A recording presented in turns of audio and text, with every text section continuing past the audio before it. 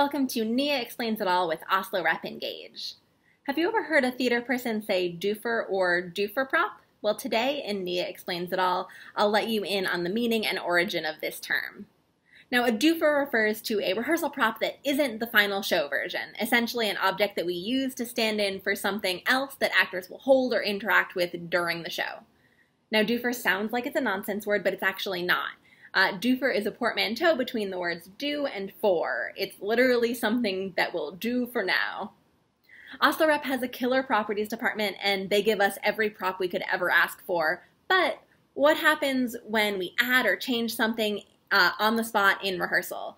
That's when stage management will quickly take whatever we have on hand to make something that will function similarly enough to the show prop that we can use that until we get the real thing. So with that in mind, I set a challenge this week for a bunch of Asolo Rep stage managers and former stage managers to show off what they would do in a situation where they had to make a doofer prop. I asked them to make me a doofer pocket watch in 5 minutes or less, using only what they have on hand in their house at this moment. I did one too.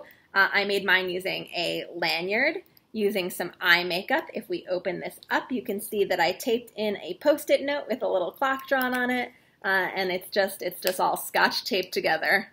So that's what I did. Let's see what other folks did as well.